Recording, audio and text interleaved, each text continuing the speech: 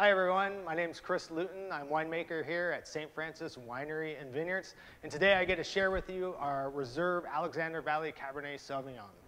Behind me you'll see a map of California and Sonoma County in particular. We have the Pacific Ocean to the west, we have Napa Valley to our east, and further north up in Sonoma County is where Alexander Valley lies.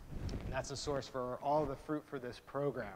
And my job, what I really want to do is capture and harness the energy of Alexander Valley in the bottle that you have.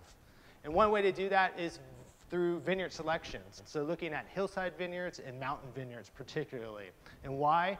Well, the weather up there is warm during the day, it's cold at night, so that during the day we can create all those great aromatic compounds that we're looking for, and then at night, the vines can relax and we can retain some of that natural acidity and really develop some really rich tannins for that mouthfeel. Up in those hillsides, the soils tend to be a little bit thinner, meaning they're well drained, they don't hold a lot of water, so it puts a natural stress on the vines, which is actually a really good thing.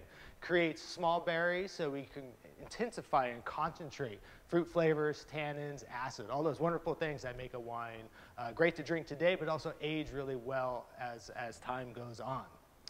For me, I like to age this wine about 20 months here at the winery. That allows time for some more flavor development.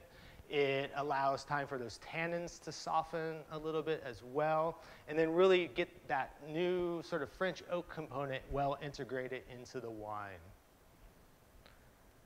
For me, typically looking at Alexander Valley, I find a lot of dark, sort of cherry, black cherry components. There's a real nice dark chocolate element to the wine. There's going to be a natural, rich, savory herbal component, and also a little sort of sweet brown baking spices are introduced into the wine as well. Texturally, it's rich, it's Cabernet, it's going to be a big wine, of course, but we do want those tannins to be a little bit more resolved, a little bit more supple, so it makes for a really great glass of wine, start to finish, really long across the palate.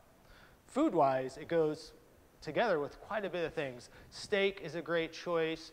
Braised meats will pair very well. Maybe a blue cheese wedge salad can match the wine nicely. And at the end of the day, a juicy burger always works for me. So enjoy.